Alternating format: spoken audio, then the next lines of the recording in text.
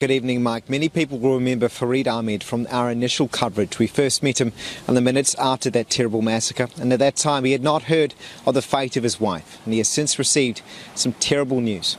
This is the story of Husne Ahmed. To have a memory of three of us. Gathering to remember a woman loved by all who met and knew her. Husne Ahmed ran classes for children at the mosque while her husband gave sermons. She was probably more open than me. She could reach anyone. She was magnetic. On Friday, their peaceful life came shattering down as a shooter tore through the mosque where they'd served for 20 years. What she did when the shooting started, she organized the ladies and children to go out. She was leading them.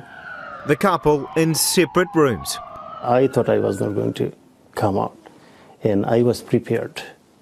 I was prepared to die, and that's why I just, in a moment, I just thought, no point of panicking.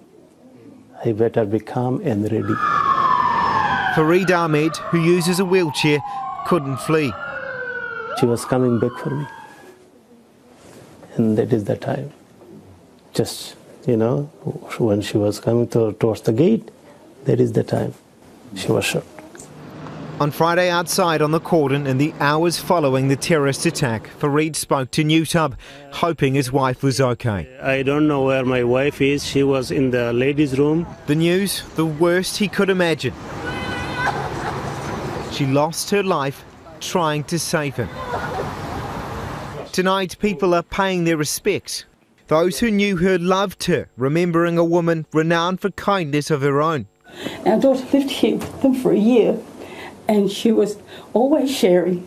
And despite the terrible act of hatred, Farid Ahmed has found a way to forgive the shooter. I love him, to be honest. I think probably he went through some trauma in his life. Probably he was not loved. I don't hate him at all. I don't hate him at all. Not at all. Forgiveness, Farid says, is what his wife Husne would have wanted. She's brave, and she gave her life saving others. Husne Ahmed, kind to the very end. Last words that he wanted all of us to think about, that if someone does bad to you, make sure you do good to them. وَلْيَعْفُوا وَلْيَصْفَحُوا أَلَا تُحِبُّونَ أَن يَغْفِرَ اللَّهُ لَكُمْ وَاللَّهُ غَفُورٌ رَحِيمٌ